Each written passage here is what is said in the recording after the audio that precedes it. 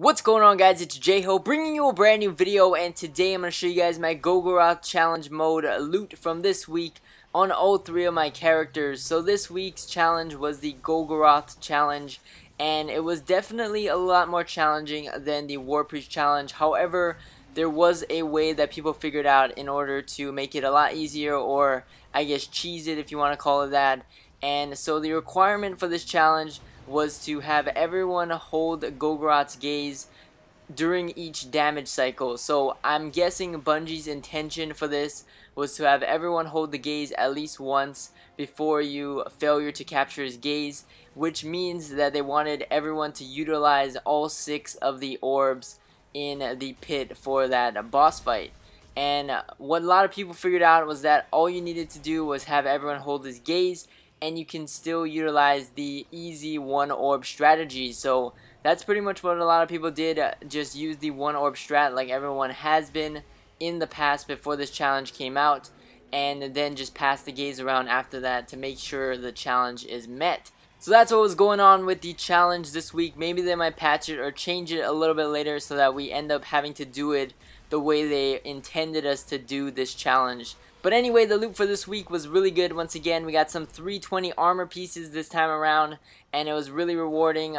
Everyone's progressing slowly with these challenge mode rewards because they're guaranteed 320 drops or max level drops, and it's all really good. So we're slowly creeping our way towards that light level 320. So here's what I got for this week, and let's get straight into it. Starting off on my first character, on my Hunter, we were able to get ourselves 2 Moldering Shards from Golgoroth. From the challenge, we got the Devourer of Light Emblem and the 49th Calcified Fragment.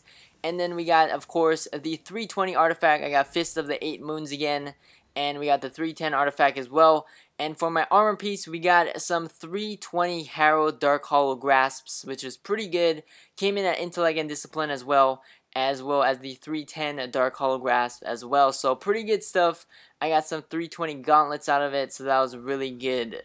Moving on to my next character on my Titan. From the actual Golgoroth kill, we got 2 Moldering Shards, the chest piece from normal mode, and some hard mode boots. From the challenge mode chest, we got the 320 artifact, 310 artifact. I got some 310 gauntlets, and I got 320 boots. So that was really good. I got 320 Harrowed War Newman's boots, which is pretty cool. It did come with intellect and strength, which is not that good, but still, at least I got some 320 boots out of it, as well as another 320 artifact. So that was really good stuff. And of course, we got the usual emblem and calcified fragment. Finally, on my last Golgoroth kill on my Warlock, we got just 2 Moldering Shards once again from the actual kill. But from challenge mode, we got another 320 artifact, which looks like a leaf. We got another 310 artifact. I got some 310 boots, and I got a 320 chest piece. So that was pretty cool. I got the 320 Harrowed Chasm of Yule, and it came with Intellect, Discipline as well. Really good stuff on it. So I was pretty happy about that. I actually got a different 320 piece on each of my characters. I ended up getting 320 boots on my Titan, 320 chest piece on my Warlock, and 320 gauntlets for my Hunter. So pretty cool stuff across the board. Still getting closer to 320 light, and next week's going to be Oryx challenge mode where we can get some 320 primaries or helmets, I'm guessing. So that's going to be really good stuff.